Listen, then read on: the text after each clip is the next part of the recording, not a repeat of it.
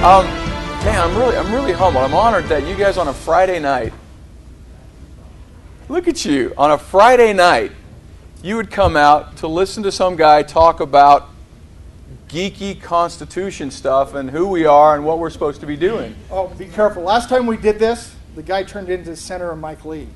So just be careful. You know, people have asked me that, and I said, you know what? Well, you'll hear more as we go along. We solve the problem here in Utah, or we don't solve the problem. Alexander Hamilton, he's the big government guy, right? Alexander Hamilton, and even he says, we may safely rely on the disposition of our state legislatures to erect barriers against the encroachments of the national authority. When they established the Constitution and realizing what they were up against, what they had dealt with, there were three very fundamental principles that they considered that were the foundations of what they did. The first was they knew it was the nature and disposition of men and governments to amass unbridled power. When we look at what's happening today, it's nothing more than a natural law. It is the nature and disposition of men and governments to amass unbridled power. Our government is doing what governments do, what governments have done throughout history. Understanding that, realizing that, they did some very important things. But let me first talk about the other two fundamentals that were the establishment of our government. Number one was our rights come from God, not from a government, and certainly not from a court. Powers to government come from the people. Again, not from a government, and certainly not from a court. Those were the fundamentals. So realizing that it's the nature and disposition of men and governments to amass unbridled power, we've got to do something about that, right? You know what it is. We learned about it in eighth grade civics, right? So we've got to have this checks and balances. Separation of powers. We've got executive, legislative, judicial. You've talked a lot about education. I wonder why it is that that's all we study in eighth grade civics. That's all we study in high school and college and law school history. But that's pretty much it. But that's not what Madison told us. Again, he knew a thing or two about the Constitution.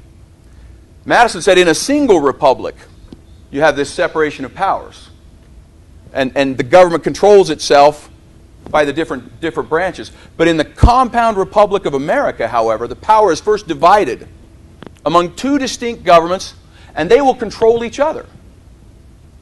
And there was a very important reason. He said, thus providing a double security to the rights of the people. Alexander Hamilton, again, the big government guy, Alexander Hamilton says, this balance of power between the federal and state governments is of the utmost importance. The two governments, a certain rivalship will ever subsist between them, preventing the other from overpassing their constitutional limits. I've been told all my life that if there's a problem with power, if there's a problem in government, I've got to go here. That's where you solve the problem. You've got to go here. They're the ones that determine everything. You've got to go to a few men in black robes and they decide everything. What power do I have then? As a state legislator, to be a control, to prevent the federal government from overpassing their constitutional limits. Right here, Madison also said, it's not just a balance. He said the powers delegated to the federal government are, you guys know this, right? Few and defined. Those reserved to the states are numerous and indefinite. So it's not this. It's not this. It's that. That's it. And then we have that funny thing, the 10th Amendment. Powers not delegated to the United States by the Constitution, nor prohibited by it to the states, are reserved to the states, respectively, or to the people. Very, very specific language. Then you have the 9th Amendment as well. The powers enumerated shall not be construed to deny or disparage others, reserved by the people. We kind of skip over that 9th Amendment. Pretty critical stuff. I don't think they were prone, as with the oath, as with the amendments to the Constitution, I don't think they were prone to just throwing words around. So we look back at that oath, okay? Why is that in there? Those who pledge their lives, their fortunes, their sacred honor. I think that's the kind of oath they expected of state legislators, because we're supposed to be the external check. If men were angels, no government would be necessary. If angels were to govern, external and internal checks would not be necessary. Are we here? Are we living that? Why is that not happening? Why are we here? Why are we here? $14 trillion in debt. Medicare, Medicaid, Social Security, unfunded net present value of unfunded obligations is in excess of $100 trillion. Benjamin Franklin said, think what you do when you run in debt. You give another power over your liberty. Do you realize that of our $11.6 billion budget, $5.2 billion in the state of Utah comes from the federal government? I hate that phrase. I mean, and nothing comes from the federal government. It comes from us, and then they kind of lord it over us, and it comes back. $5.2 billion. Now, if you count the amount of loans that pass through the state from the federal government, that number is really $7.66 billion in the best managed state in the nation. Shall we not be the model of what it means to be self-reliant and free? I don't know how these guys did it. They must have had a crystal ball or something. But look what they said about stuff like that. This is Samuel Adams, the father of the Revolution. He said, I was particularly afraid that unless great care should be taken to prevent it, the Constitution in the administration of it would gradually but swiftly and imperceptibly run into a consolidated government, pervading and legislating through all the states, not for federal purposes only as it professes, but in all cases whatsoever.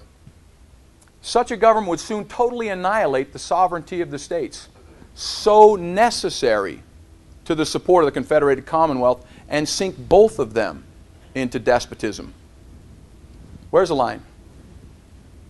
We drew that already. We may safely rely on our state legislatures to erect barriers against the encroachments of the national authority. We've never stood at that line. We draw a line and say, we really mean it. Don't you cross that line. And then we go back here and say, don't you cross that line. You know what I mean. We've been at this for 100 years. We can't expect to turn it around tomorrow. We've been learning that is the checks and balances of our government. Our lawyers and our judges and our politicians and all of us. We can't get frustrated and upset with our politicians when they're only acting upon the knowledge that they have. We need to take our leaders and ourselves and our neighbors where they are and help them understand. Help them understand that is what we're supposed to be. And not only that, this. The first thing we do is we erect barriers at the constitutional line that Jefferson told us. Constitutional line. 18 powers, Article 1, Section 8. 18 powers, the rest of the document. The powers of the president, powers of the court. That's the line. That's the line. And so we actually establish that in our statute and say, here are the powers that were delegated to you, period, the end. So we draw the line first thing. Second thing we do is our Constitutional Defense Council now reviews and evaluates all federal action, agency action, legislation, executive orders against that line. Now, in addition, if they cross that line, we fire off the letter and say, hey, Mr. Salazar, you crossed that line. We don't see anywhere in the document that gave you the authority to do that, and you've done this, this, this, and this.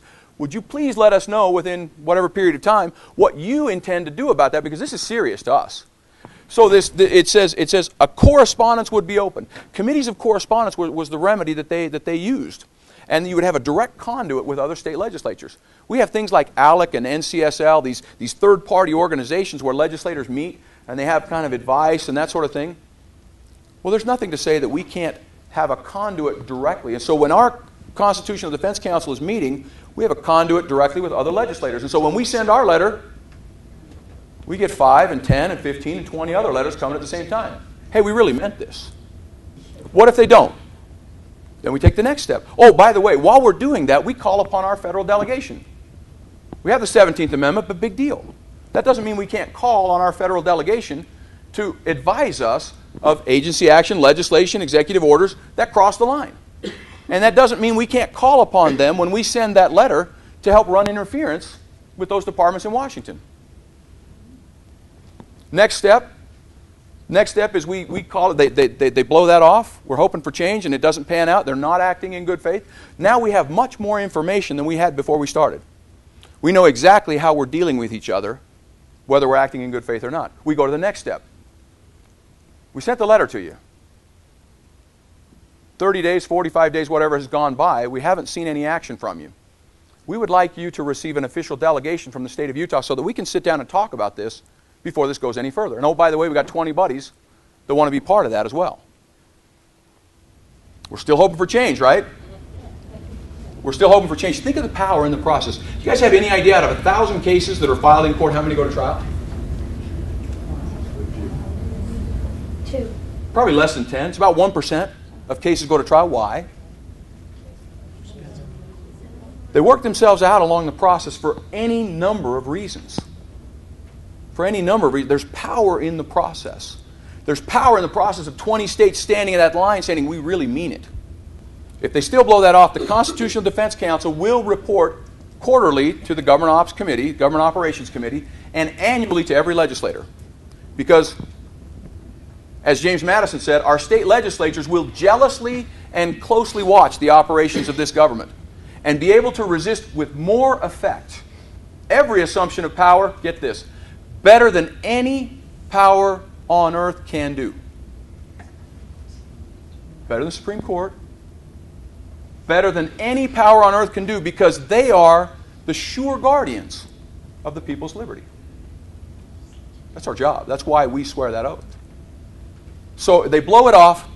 Constitutional Defense Council comes back to every legislator and says, you've tasked us with watching and building the record of every instance in which the federal government crosses that line. We've been on the job. Here's a list of 623 instances in which the federal government has crossed that line. Now, legislature, that is the sure guardian of the people's liberty, now you can decide what to act and what to do. We have to diagnose before we prescribe. There's also power in educating our legislators and our legislature as a body. We can be that guy, but I think much better for Utah. Do you realize we're the most charitable people in the United States of America by more than double the national average? We know hard work in Utah. We know sacrifice in Utah. We know kindness in Utah. Here's my challenge to you. In addition to your homework, I would ask you to know where's the line. I would invite you to write a date. Write a date by when you are going to have enough confidence that you know where the line is. It comes from right here. It comes from the Federalist Papers. It comes from many, many other good books. If you need a list, I'll be happy to help, but I know you've got plenty of people to help you with that. Write a date and write what you're going to do to know where the line is personally. How about 10 people that you can share and help them understand where the line is? Just 10, right? 10 becomes 100, 100 becomes 1,000. You all know who your representatives are, right? Do you know the others? And have you asked them, where's the line? Do you know where the line is? Are you still dwelling under that misapprehension that checks and balances means only what you learned in 8th grade, executive, legislative, judicial, or do you understand why you take that oath under Article 6? Why you are the sure guardian of my liberty? Why you are supposed to jealously and closely watch the operations of this government and be able to resist every assumption of power better than any power on earth can do. Fourth one, if you can help, if you can become invested in where's the line in any way, in time, in talent, in resources, I feel no shame in begging for your help in that. Let me leave you with these words. Ronald Reagan, in 1987, I believe it, 1985 actually, I believe it's more true for our day than in his. He said, this is a wonderful time to be alive. We're lucky not to live in pale and timid times. We have been blessed with the opportunity to stand for something. For liberty and freedom and fairness, and these are things worth fighting for, worth devoting our lives to. So let us go forth with good cheer and stout hearts, happy warriors, out to seize back a country and a world to freedom. I believe Utah can be the model of what it means to be self-reliant and free to the United States of America. Thank you so much for letting me come and be with you tonight.